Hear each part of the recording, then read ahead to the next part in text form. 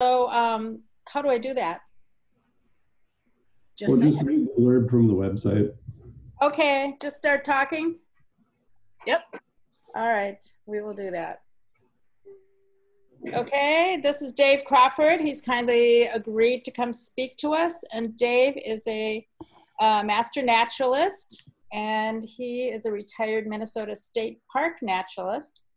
And he'll talk about the benefits and use of native plants in feeding native pollinators. And he's also had a lot of experience pioneering new methods of citizen involvement in prairie restoration. So take it away, Dave. Okay, I'm going to interject real quick. Everyone, if you could just mute your Zoom so that no background noises leak in while we're going through the presentation. And if you forget, I will help you. All right, now fire away. All right, I'm glad to be with you tonight. This is my first virtual lecture. I've done live lectures a lot. So we'll see how it goes. I'm going to talk about native plants and their role in supporting pollinators. I'm going to talk about how I got started with this myself and why native plants matter. I hope your screen is updating. I'm seeing some kind of weird stuff on my presenter view. So are you seeing the line, what are pollinators? Now? I need feedback from somebody. Yes, we can see it now. Okay, I see head nods, good. All right. I'm seeing your face with some plants behind you. You look like you're in your yard. Yeah, that's my virtual background. That's my yard in White Bear Lake, where unfortunately I left that house behind back in April of this year, and I'm living in the Como neighborhood, which is a really great neighborhood, but the yard is not as interesting. I'm working on that. So what I'll be doing is talking about the needs of pollinators, how we can provide for those needs.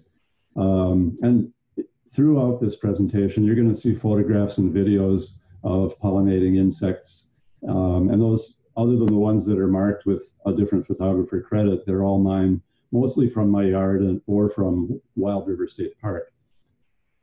I got started with native plants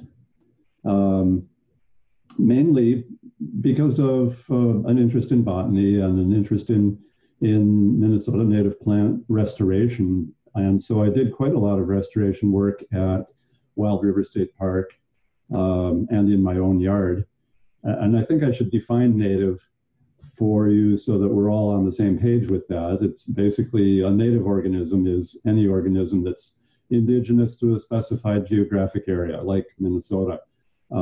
It occurs there naturally. It wasn't introduced by human extension of its range.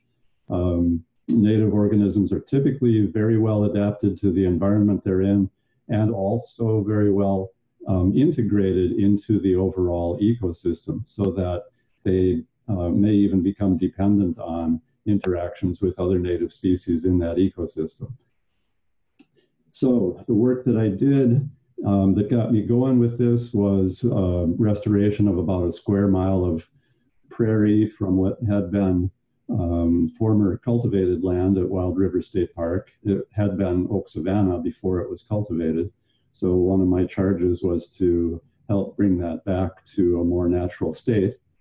And also I worked in my own yard, starting with the idea of landscaping for wildlife, simply providing all the habitat necessities for birds and insects and mammals and reptiles. No reptiles showed up, but we had some amphibians, frogs and toads and so on. And as a consequence of doing that, I encountered a lot of insects, even though I had no background in insect identification.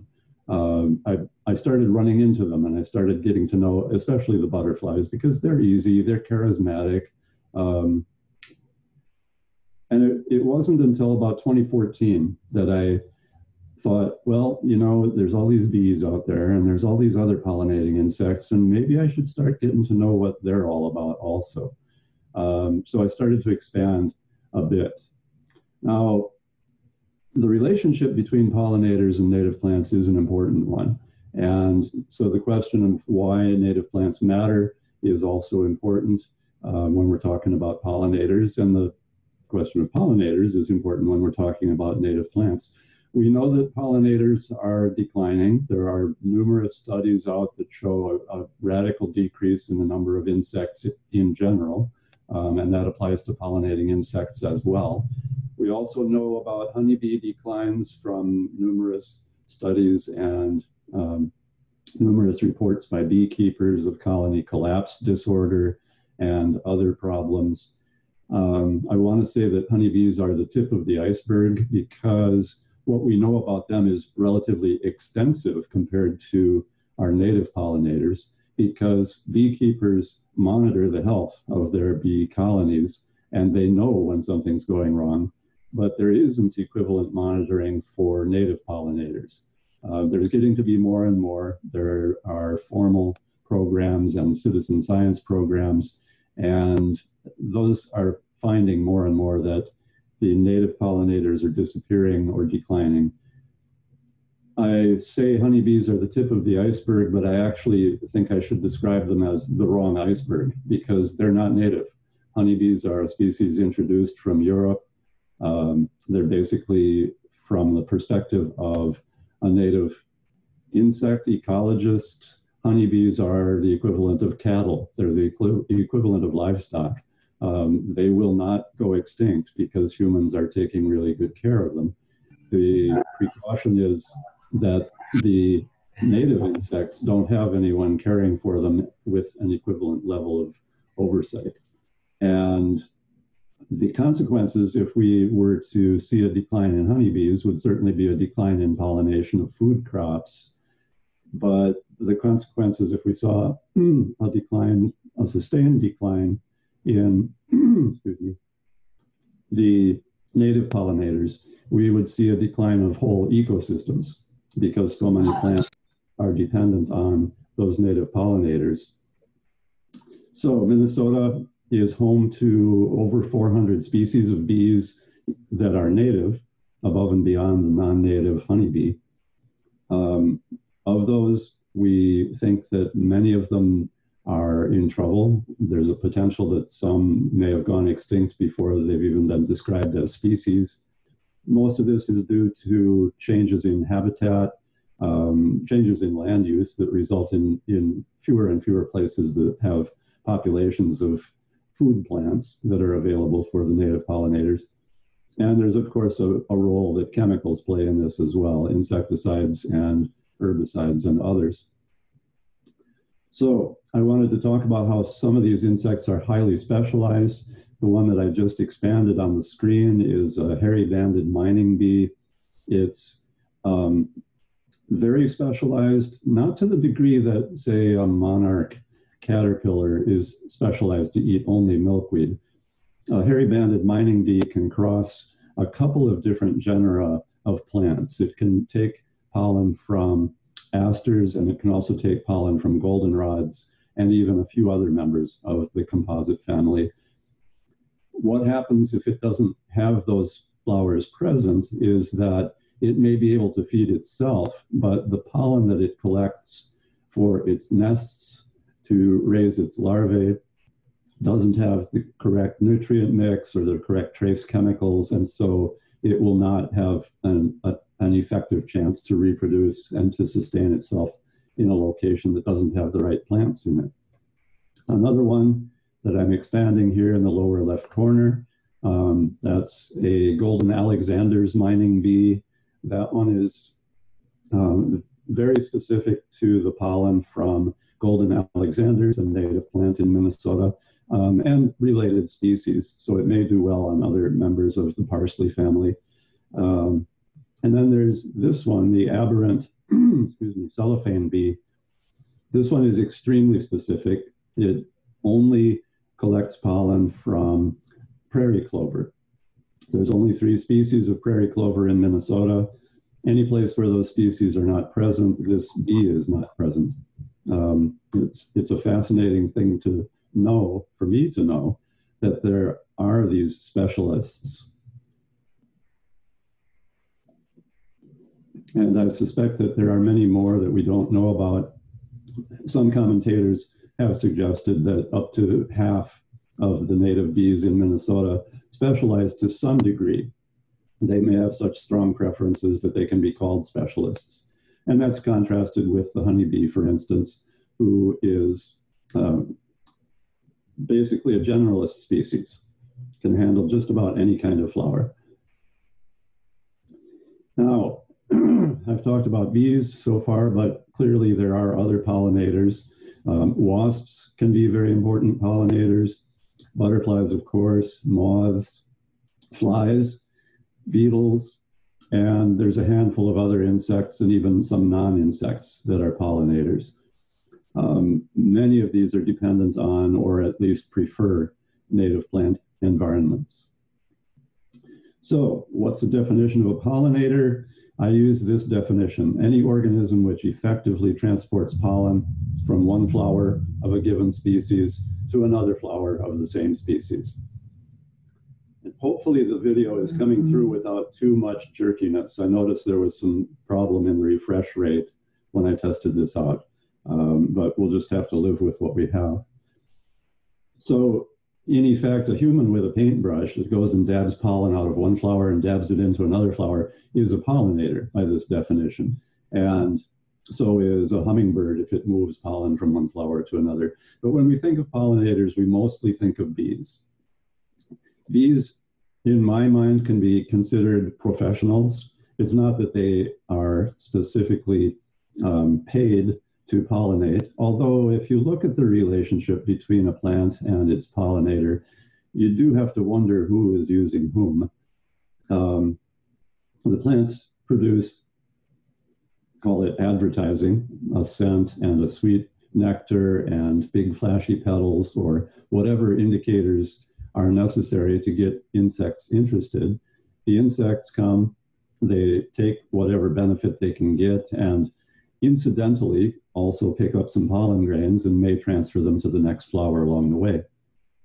The reason I say bees are professionals at this is that bees collect pollen to provision their nests. And so they are basically being paid in pollen for their work in moving pollen from flower to flower. They don't carry all of the pollen back to their nest. So they comb pollen out of the hairs on their body. They place that pollen in a cake on their leg, in the case of bumblebees and honeybees, or as a loose clump of pollen in the case of many other bees, or some bee species in Minnesota pack pollen underneath their abdomen.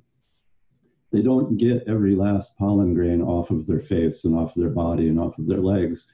So the next time they visit a flower, they can transfer that pollen to a new flower, and that can result in cross-fertilization, which can result in healthier seed production. There are even some bees that don't carry pollen externally. Yellow-faced bees, for instance, carry the pollen in a crop, basically part of the digestive system before the stomach, so the pollen doesn't get digested and it can be regurgitated at the nest. The variety of sizes and shapes and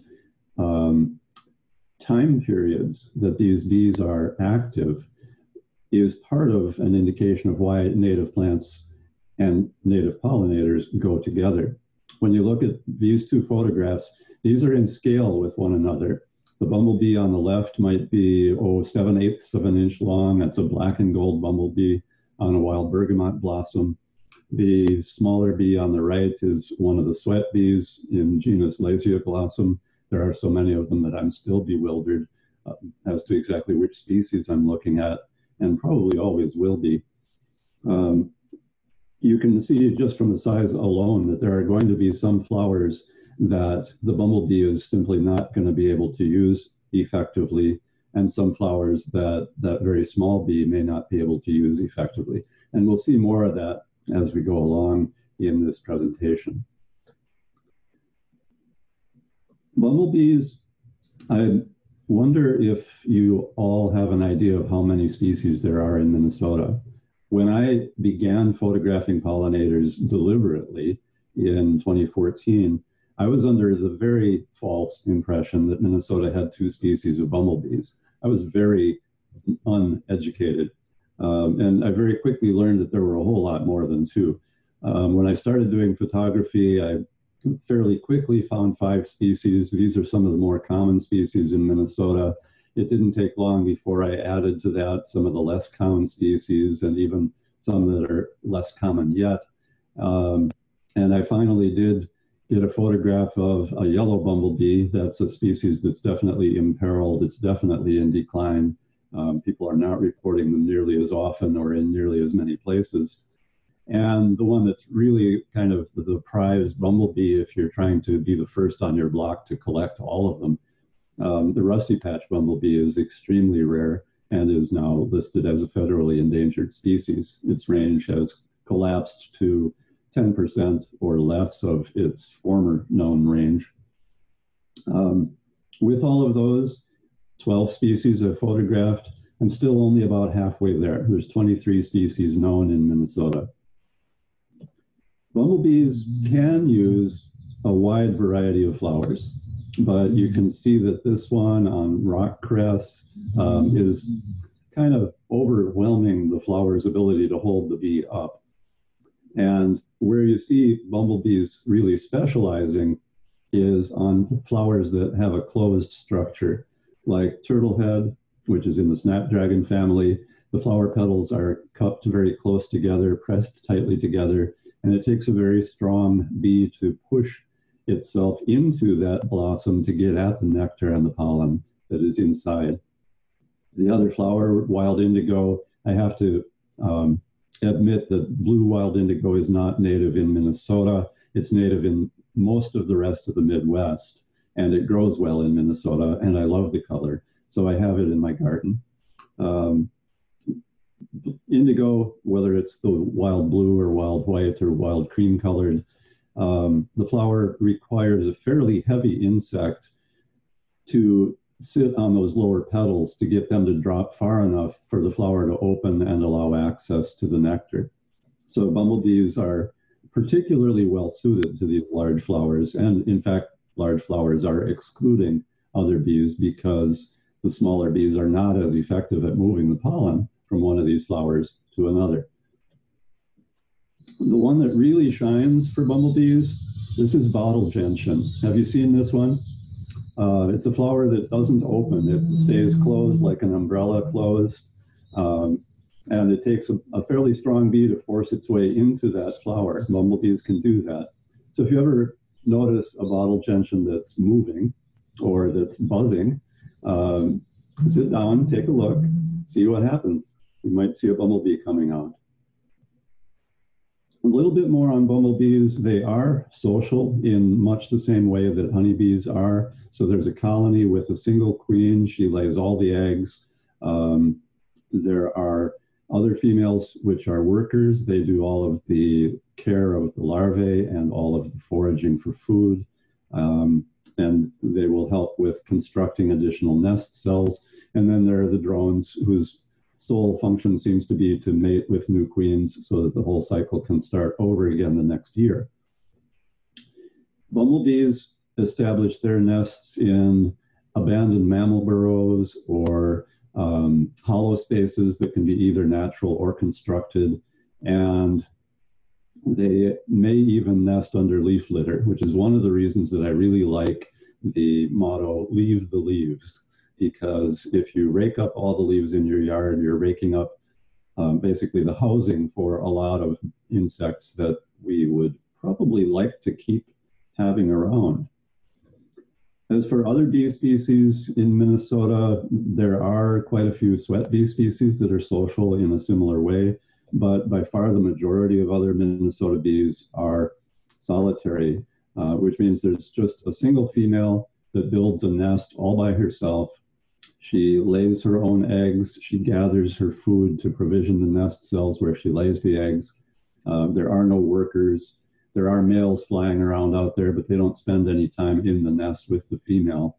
And so it's an entirely solitary lifestyle, although some of them may be colonial to the extent that you'll find multiple nests in a very small area, but each nest still is individual and has its own individual female. As far as where other bees live besides bumblebees, mining bees, sweat bees, cellophane bees, longhorned bees, and digger bees are all underground nesting species. They need bare soil in order to nest. That patch of bare soil doesn't have to be big. I've seen some of these bees in the lawn where they'll fly over to a blade of grass, crawl down the grass, find a bare patch of soil on the ground next to the clump of grass, and make their nest there. But if you have a really solid carpet, like a golf fairway, there's nothing. There's no nesting location that's even available for those insects. The other group of bees that we have in Minnesota include mason and carpenter bees, yellow-faced bees, leafcutter bees, resin bees, and some others. And they are cavity nesters. So instead of making a hole in the ground or excavating a hole in the ground, they will use either existing cavities or they'll make their own in wood or in plant stems or whatever is available and whatever suits their style. Mason bees, for instance, frequently use existing cavities like gaps in the siding of a house or bee hotels or hollow spots in trees that have been hammered out by woodpeckers. And then there are carpenter bees and resin bees that make their home. I apologize for the lawnmower. I just couldn't control the audio when I shot this footage.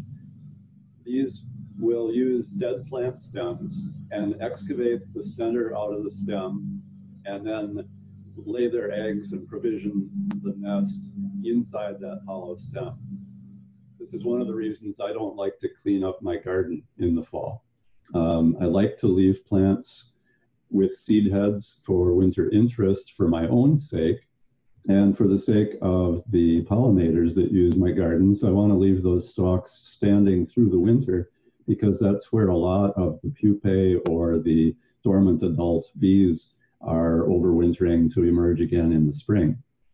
So the prescription that I would give you for caring for a garden that has native plants would be leave the stalks standing in the winter, and in the spring, break them off maybe 15 inches to 18 inches above ground level so that the hollow interiors or the soft interiors are exposed.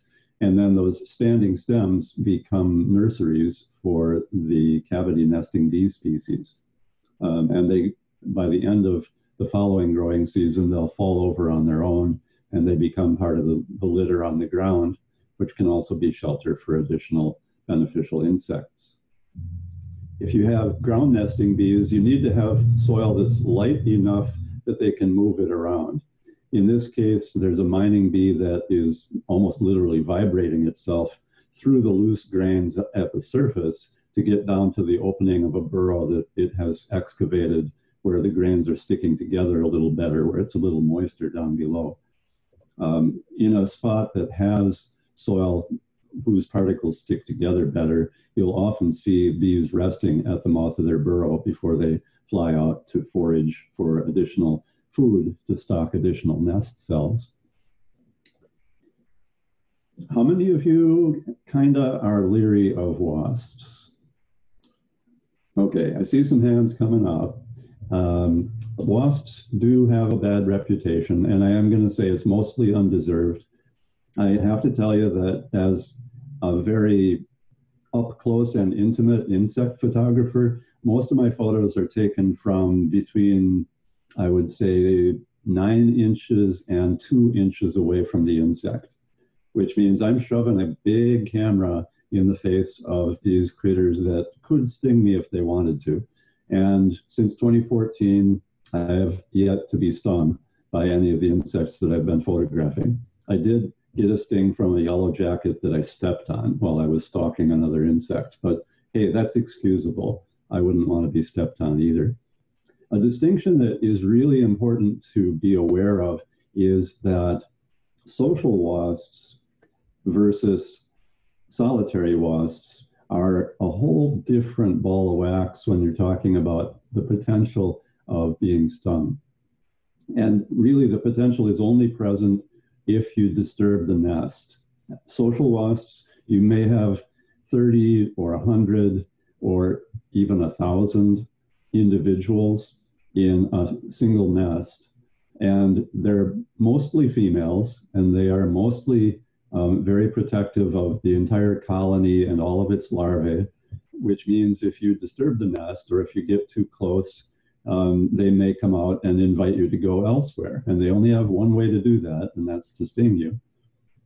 If you approach the nest of a solitary wasp, first of all, you probably won't even know that you're approaching it because they're very well concealed. And second, they're not terrifically defensive. Most of the time, there's no one home. So you aren't at risk of being stung. And if you're approaching wasps that are on flowers or wasps that are doing much of anything except maybe yellow jackets that are trying to steal your food, you won't be stung. The reason wasps have stingers is that they are predators. They use their stinger to hunt prey, insects usually, or spiders, and they bring those spiders, their venom paralyzes the insect, and they bring those spiders and insects back to their nests and use them to provision their nest cells. So it's a waste for the wasp to have to use its sting in self-defense. And as a result, they rarely ever do that. Wasps aren't what I would call really outstanding pollinators on most plants, although there are some plant species that are highly adapted to attracting wasps, and wasps can be very effective pollinators on those. But because wasps don't bring pollen back for their young, they don't have to collect pollen to the degree that bees do. And so their pollination is more incidental. They're amateurs where bees are professionals. I want to talk very briefly about the variety of prey insects that some of our native wasps go after. Great black wasps, which I also call the Darth Vader wasp for obvious reasons, will provision their nest cells with katydids. If you've ever had an outbreak of katydids where the population skyrocketed and they've started to eat all the foliage they can find, you know that it's a good thing to have something around that keeps their numbers in check. So next time you don't see a katydid eating one of your plants, thank a great black wasp. Same thing with Bicertes genus sand wasps. They provision their nests with stink bugs. So the next time you don't see a stink bug, thank a Bicertes sand wasp. And this one is a species of beetle wasp called the smoky-winged beetle bandit. It feeds on emerald ash borer beetles and related beetles. And so here again, we've got wasps that are doing ecological services on our behalf by reducing the number of pest insects. They're not enough to stop emerald ash borers, but they're enough to slow the spread. And then there's a whole group of wasps that are too small even to be noticed by most people. This is an aphid wasp, and she is actually stabbing eggs into aphid bodies on the bottom of a milkweed leaf in this particular case. There are quite a few species of aphid wasps, and they go after a variety of different aphids. But the upshot is each one of those eggs hatches, the larva that hatches from it eats the aphid from the inside. Sorry about the airplane, couldn't tell him to leave, had to get the shot. And the aphid's body then becomes the pupa for the wasp to pupate and ultimately for the new adults to emerge and start the whole thing over again. As far as pollination, I mentioned that these are not professionals, but if you look closely at a wasp that is on a flower, you can often see that there's a considerable amount of pollen clinging to that wasp's body, which means that there is pollen transportation taking place, and so pollination is being effectively managed. This little guy, gal, probably a carrot wasp or a gasterupted wasp, not much bigger than, say, 3 mosquitoes laid end to end. If you zoom in on her face, you see that she's got pollen grains all over. So she is doing a good job of transporting pollen. In this case, the flower is flowering spurge, a Minnesota native that I really love. There are also some plants that have become very well adapted to I guess you could say, using wasps as pollinators. Dotted mint is one that specializes. Now watch that wasp shake its head back and forth. When it's doing that, it's acquiring nectar and pollen, but it's also in a position where the top petal of the flower is bending down, touching the wasp on the back, and leaving a big splotch of pollen there. The next time that wasp goes into a dotted mint flower, the top petal bends down and also adds more pollen, but it also picks up some of the pollen grains that were there already. So it's cross-pollination at work. Then we get to butterflies. On the whole, they are gorgeous to look at, but people have speculated that they're not necessarily very effective at pollination. When you think about how bees do it, they climb right into the flower, they get pollen all over their body. You look at a butterfly and they have long legs. They stand up off of the flower.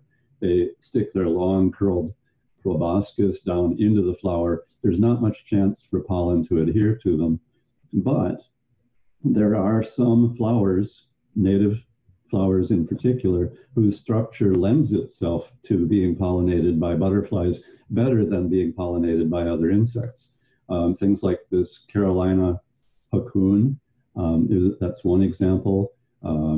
Wild blue phlox, prairie phlox, any of the flowers that have a flat disc face and a tubular vessel beneath that flat-faced flower are likely to be very good, very well pollinated by butterflies. And then we get to moths.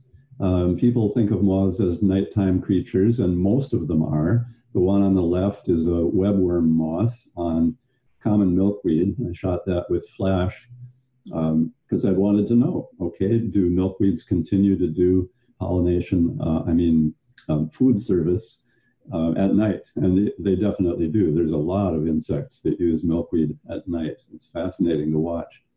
Other moths are daytime flyers, celery looper, which is one that you don't want to have if you grow celery because the caterpillars eat celery.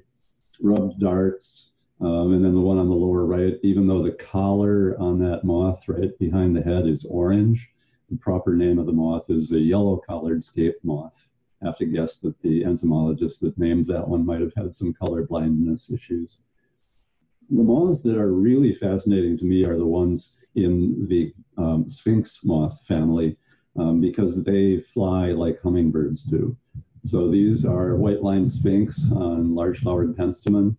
They're almost as big as hummingbirds, and if you see them out of the corner of your eye, you might think that you're seeing a hummingbird instead of a moth. Another one that I really love seeing is this. This is a hummingbird clearwing moth. There are other clearwings. There's snowberry clearwings and another species in Minnesota.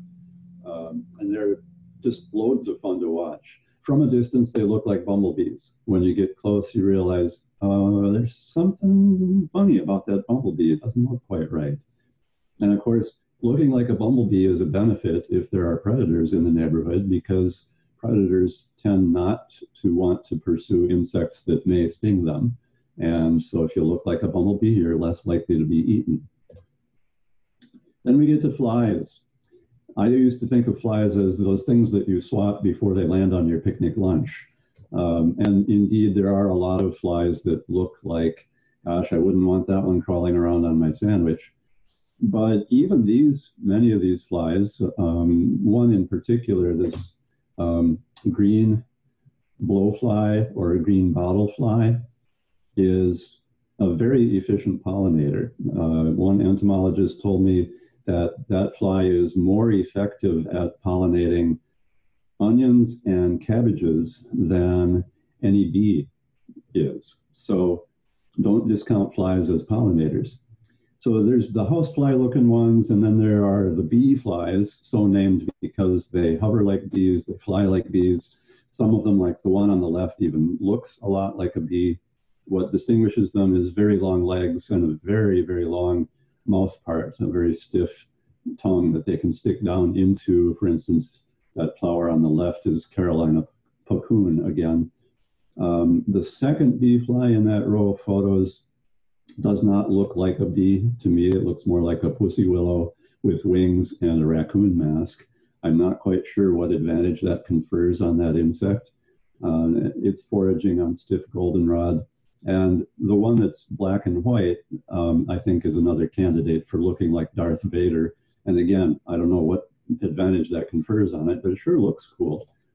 There are flies that look so much like wasps that you would probably have to look at them up really, really close to see that they aren't wasps after all. They have no sting. However, predators leave them alone because they look like they can sting. And then there's a whole raft of what are called syrphid flies or flower flies or hover flies. Many of them have the black and yellow striping patterns that people associate with yellow jackets and other stinging insects, and that helps these insects evade predators. There are some flower flies that mimic bumblebees for that reason also. There are some that mimic mason wasps. There are some that mimic yellow jackets, even more than those two on the left do. And then there are some hoverflies that don't seem to mimic anything dangerous at all, but have some other interesting traits. This one that's on the right is in the genus Toxomerus, and its common name, which is shared with other flies of that type, so you can find many of these. They are all called aphid-eating flower flies. It's not because the adults eat aphids. They go after the nectar of flowers, but their larvae eat aphids. This is a Toxomerus larva that is consuming an aphid right under the jaws of the ant that's attempting to protect the aphid from being eaten. And nobody yet seems to know exactly how these larvae get away with this, because ants are fiercely protective. If they are herding aphids, they will take on just about anything that tries to get any of those aphids. But in this case, they just seem to sort of watch, and you see little question mark thought balloons coming up above their heads because they don't know quite what to do. There are also beetles that you'll find frequently on flowers. There's in fact a whole group of what are called flower longhorn beetles. And there are two of them in this montage, the kind of yellow and black striped one on the lower left and the banded one that's in the center on the right-hand column. But there are many, many other beetles that you'll find on flowers. And I shouldn't forget to mention hummingbirds as pollinators. What intrigues me is, I think people are used to the idea that hummingbirds go to flowers, and they're not really acquainted with the fact that there are a fair number of other birds that also do this. It's not as common in Minnesota, but in the tropical part of their range, there are several species of warblers that summer in Minnesota, and during the winter part of their life, they are flower visitors. They collect pollen, they collect nectar. Among them would be the Tennessee warbler and the Cape May warbler.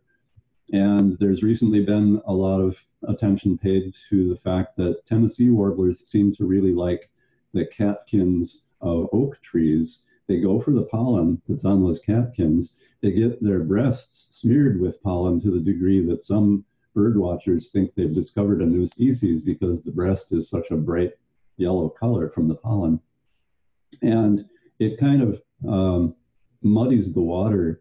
There used to be a strong distinction in most people's minds between insect-pollinated plants and wind-pollinated plants. And oak would be an example of a wind-pollinated plant.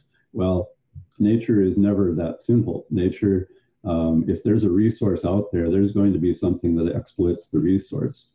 So people have been documenting pollinating insects also on wind-pollinated plants, including on grasses, including on trees.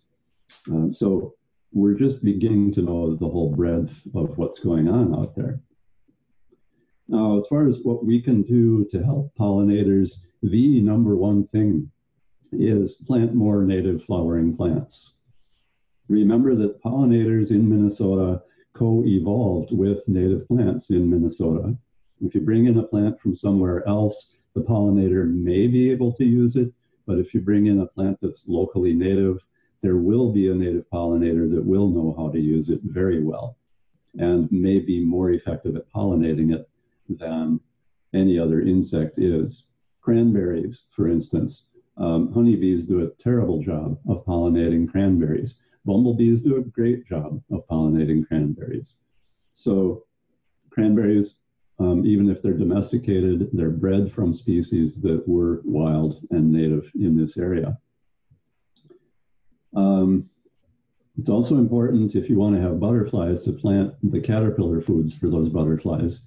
So I'm guessing a lot of you have milkweed for that reason. There are plenty of other plants that would be beneficial for other insects. All you have to do is look at a guide to butterflies and flip to the section, usually in the back, that describes what the larval food plants are, and then consider whether you want to have those plants in your yard. So there are fritillaries that feed on violet leaves, for instance. There are red admirals and Compton tortoiseshells and Milbert's tortoiseshells and several species of kama butterflies that feed on nettle leaves. Maybe you're not going to grow nettle in your gardens right next to your house, but if you've got an out-of-the-way place in the back corner of the yard, you could try it and see if you get more of those butterflies coming and staying in your yard. It's important to avoid neonicotinoid pesticides if you can. The evidence is mounting. Study after study is coming in with results that are pretty sobering about how much the residue of these pesticides is present in parts of the plant that pollinators use, and how even the sublethal doses that insects are exposed to and sublethal doses that birds are exposed to are compromising the health of the insects and the birds and reducing their ability to compete and survive successfully. It's also wise to avoid unnecessary use of other chemicals. There are more and more studies that show that a mixture of chemicals, herbicides together with insecticides, have a multiplier effect in damaging insect health. Not an additive effect, but actually a multiplication effect, so that the combinations of pesticides get to be extremely problematic for these insects. It's important to preserve nesting habitat and, if possible, to increase it. And to do that, leave some undisturbed soil. If you, for instance, till regularly or weed regularly, you may want to have some areas that you don't do that in, because that disturbance can disturb the burrows that the ground nesting bees use. You will probably want to avoid heavy mulching. Not everywhere. Obviously, there are places where mulch is very useful, but if you mulch everything, then there's zero available soil for those ground nesting species. I mentioned leaving dead plant stalks standing so that the insects that carve out their own little nest burrows inside those standing stems can use those to raise their kids. And don't rake up all the leaf litter, and leave some dead wood. There are pollinator species that will either make their nest burrows in wood that's beginning to decay, or they'll use that rotting wood for part of their life cycle. And so a downed log or a downed tree limb is a benefit to those species. If you do all of these things, you'll be providing the greatest possible diversity of habitat for the greatest possible variety of pollinators. And I can tell you from my experience in my home in White Bear Lake that following these practices, which I was doing before I knew about pollinators, I was just doing it because it was more wildlife friendly in general.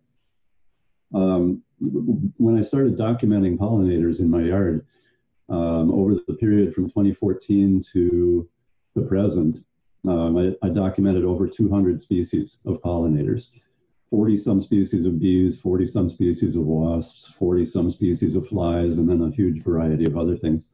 And they were all there because the habitat was good. The native plants were there for them to forage on, the nest sites were there, the overwintering sites were there, and I was avoiding using pesticides, except for spot spraying Roundup on Canada thistle. That was one that I finally caved in and said, okay, I'm going to use Roundup.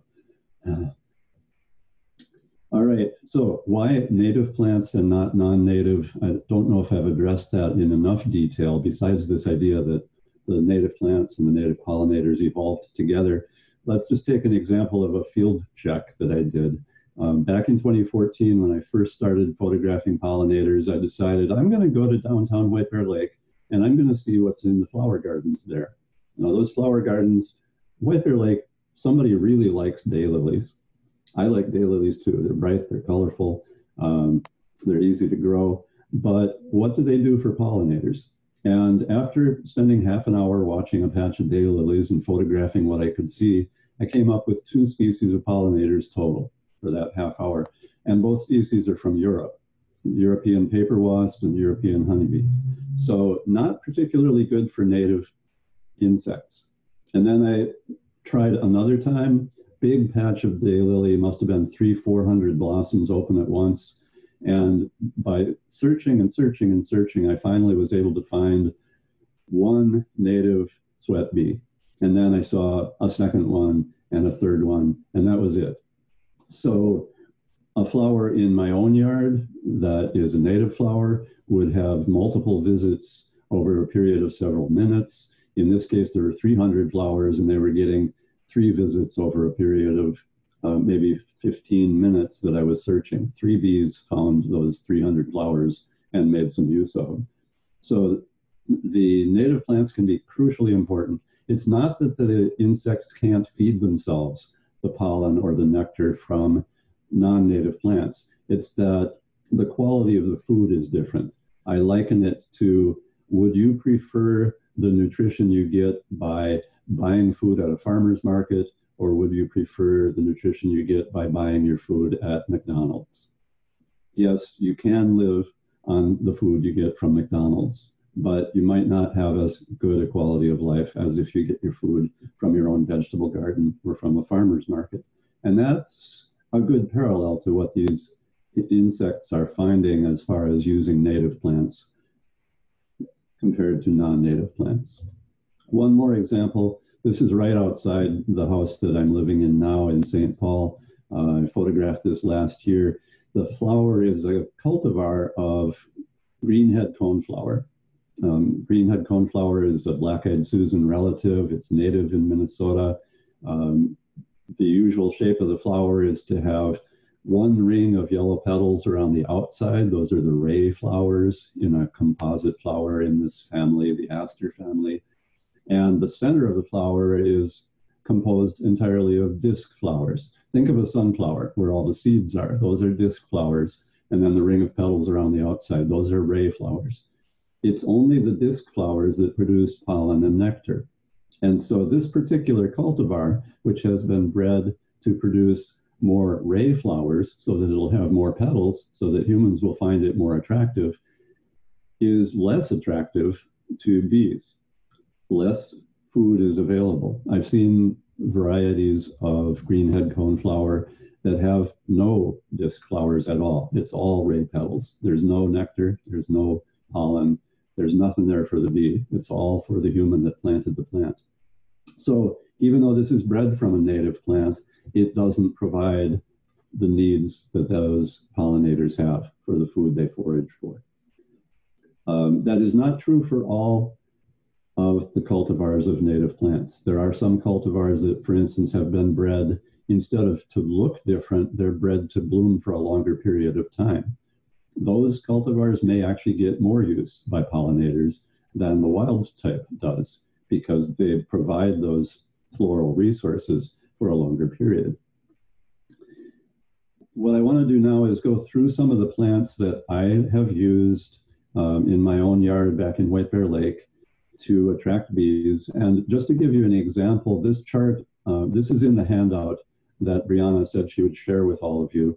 And actually, a lot of what I've just told you is also in that handout.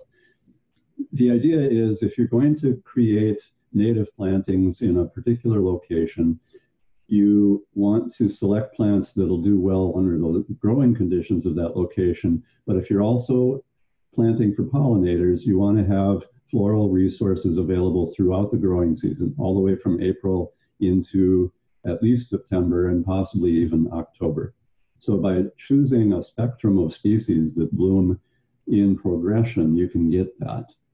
The first one that I want to draw attention to is something that's not showy at all. Willows and maples are trees that have inconspicuous flowers, but they produce nectar, they produce pollen, and they draw a tremendous variety of bees.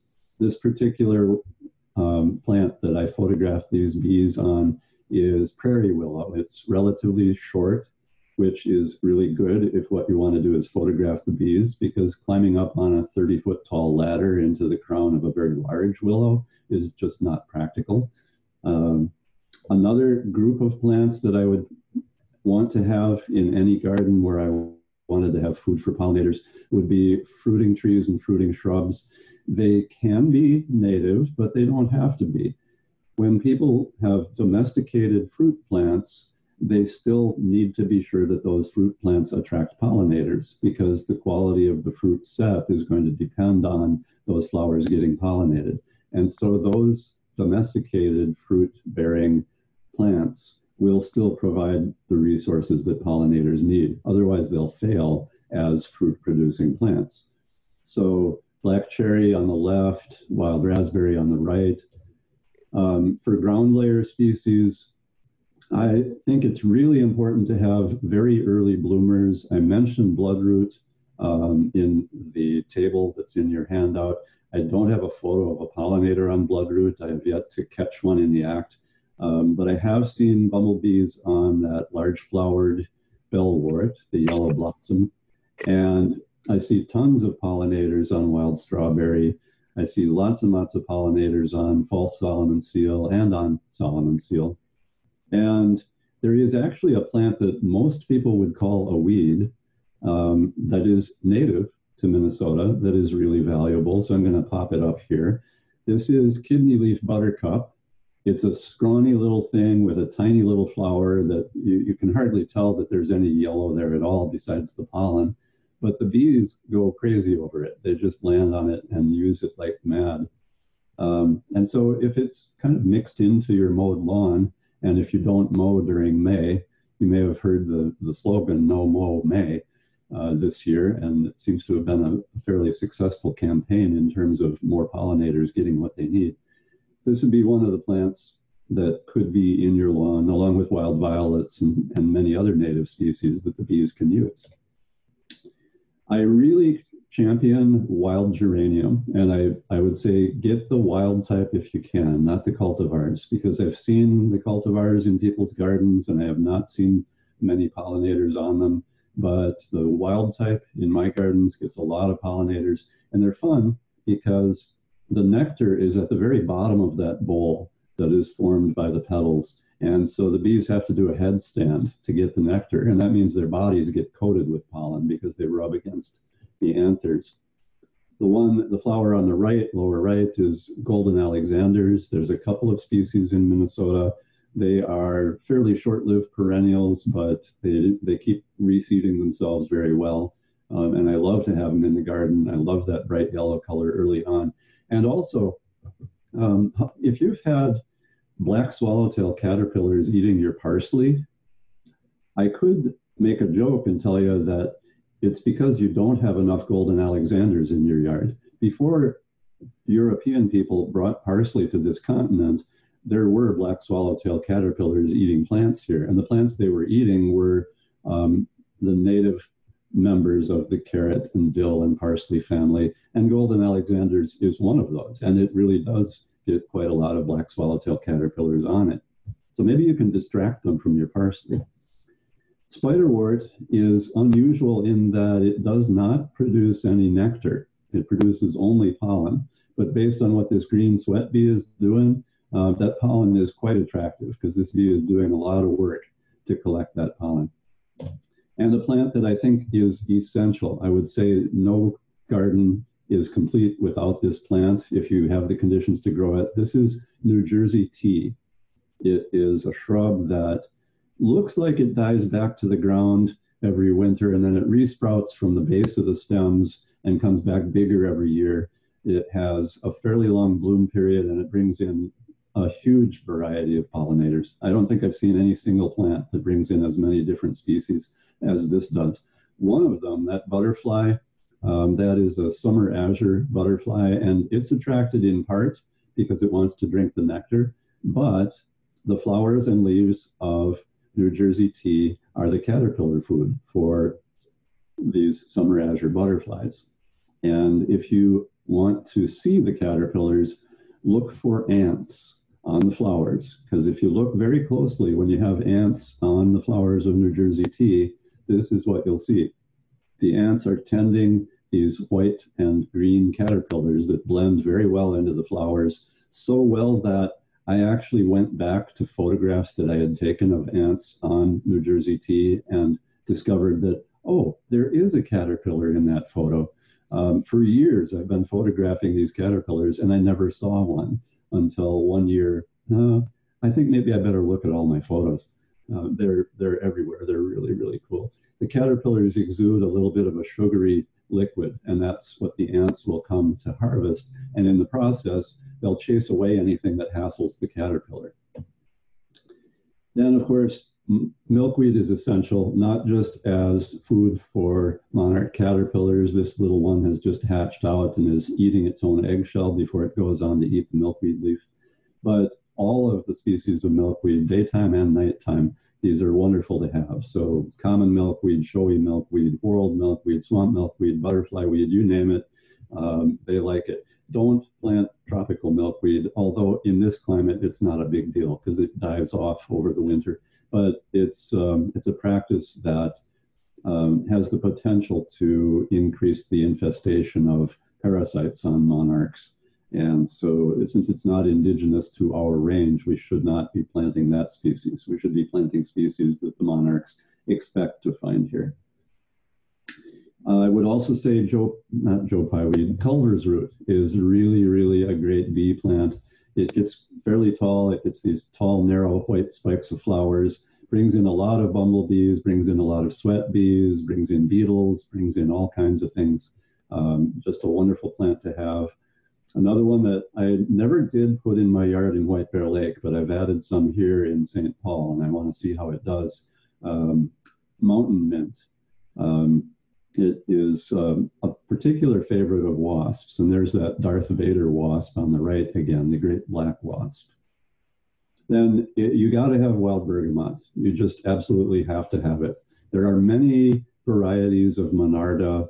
All of them attract pollinators, but the wild type, wild bergamot, Monarda fistulosa, will bring in more pollinators than anything else you could plant in that group. And one of the factors that makes it valuable, and here again, why are native plants important? Well, there are substances that are in the nectar of some native plants, and wild bergamot is one of them, which are immune system boosters for bees. It helps them get rid of some of their parasite load if they nectar on wild bergamot. Turtlehead is another one, cranberry is another one. I'm sure that others will be documented as time goes on.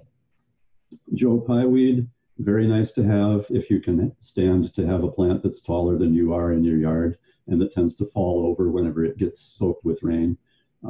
It's worth it because those flower clusters bring in not only butterflies and bumblebees, but also the little sweat bees and other insects. And in fact, in my own yard, my second rusty patch bumblebee observation was on Joe Pye weed. So I'm sold on it. If it can bring endangered species to my yard, I'm going to have it. Blazing star, you got to have blazing star. And very specifically, if you can grow meadow blazing star, Liatus ligulus stylus, that's the one that attracts monarchs the best. If you have other blazing stars in bloom at the same time, the monarchs are still going to flock to the meadow blazing star. And it's also really a gorgeous plant, and it attracts a lot of other pollinators besides. Goldenrods, there are goldenrods that are very aggressive spreaders, like Canada and Missouri goldenrod with their underground rhizomes. Showy goldenrod doesn't do that. It spreads by seed really well, as do asters and quite a few other species. But I think it's worth it because the number of bees on one flower can be beyond counting. I've seen upwards of a dozen easily on each flower head, and all the other goldenrod species in the yard are just kind of looking on in envy, saying, why can't I attract bees like that? And then finally, towards the end of the season, you get into the time of year when you have asters in bloom. I love New England aster for the way that it looks, and it brings in a lot of pollinators, especially those flower flies. And panicled aster is kind of a fast spreading one. It's a rhizomatous species again, so it can form clumps. You can keep it under control if you plant it with other very competitive plant species, and then they kind of rein each other in. And that one for me blooms later in the year than any other. I have had people suggest aromatic aster in that role, and I have planted aromatic aster now in my new yard, and I'm anxious to see how it does once it gets big enough. And finally, I mentioned at the beginning, beauty and detail. It really took this kind of macro photography for me to be able to see some of this detail that is evident in these photos. So this tiny little fly, this is a species of tachinid fly. Look at the color on those wings. That is something I would never have seen with the naked eye, and it's gorgeous.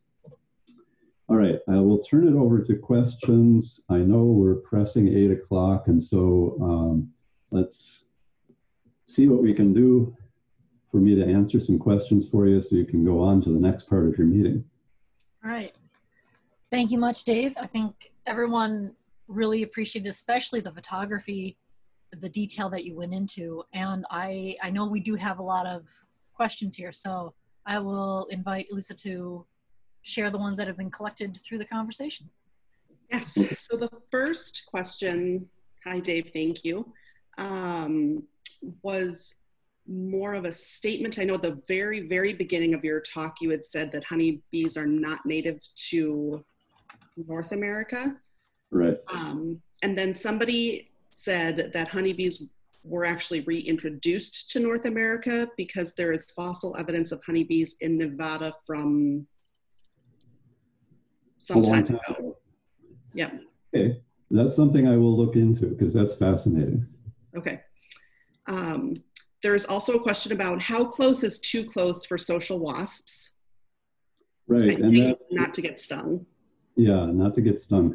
That really seems to depend on the time of year to some degree.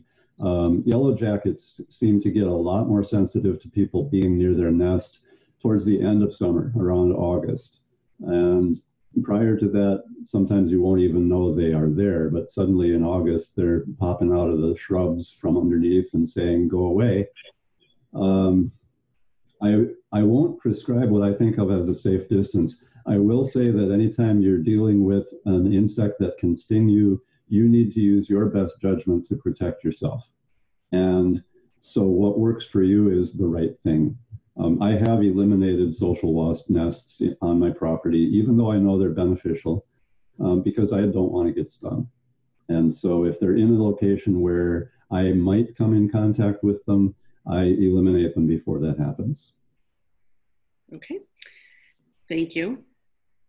Do you have any advice on how to navigate the weedy plant laws of sort of the Twin Cities and surrounding area, given that many native plants are considered weedy?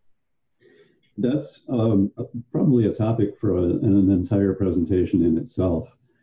Every municipality seems to have a different definition and to have very uneven enforcement of their definitions. White Bear Lake, I was very fortunate that the weed ordinance, the lawn care ordinance for White Bear Lake was written by 2 members of the Minnesota Native Plant Society. So I was able to plant just about anything I wanted.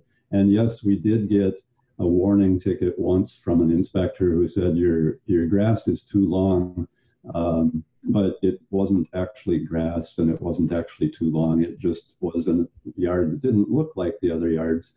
And there was no basis on which that warning could ever have been enforced if you actually read the plant code for White Bear Lake. Other places, Falcon Heights, I've heard, is very difficult. I know there are other places that can be very difficult. And my best advice to folks is make the garden look formal. If it has a border around it, it's less likely to get ticketed.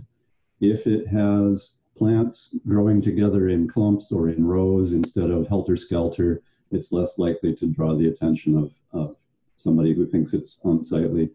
And be sure to keep down the obvious weeds. If you've got curly dock and burdock and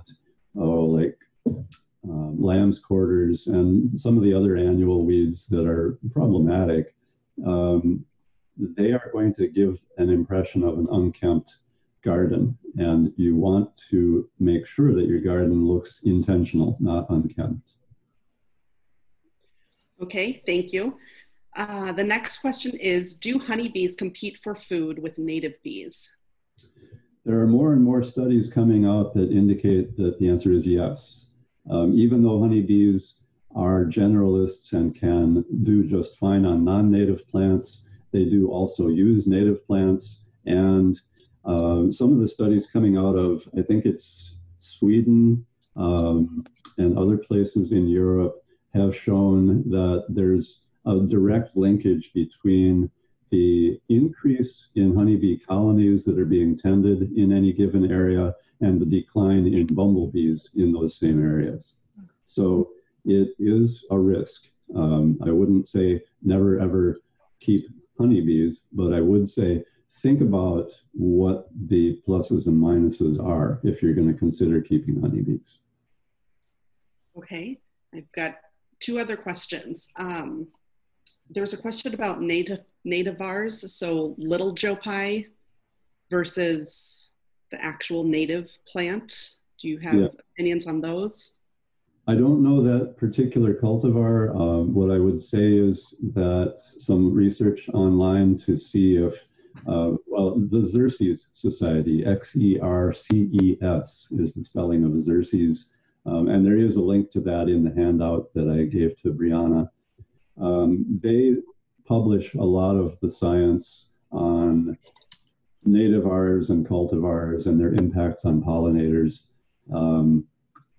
What I would say is that a dwarf version that still blooms at the same time and has the same color flowers and blooms for the same amount of time probably is going to be just as much favored by pollinators as the wild type.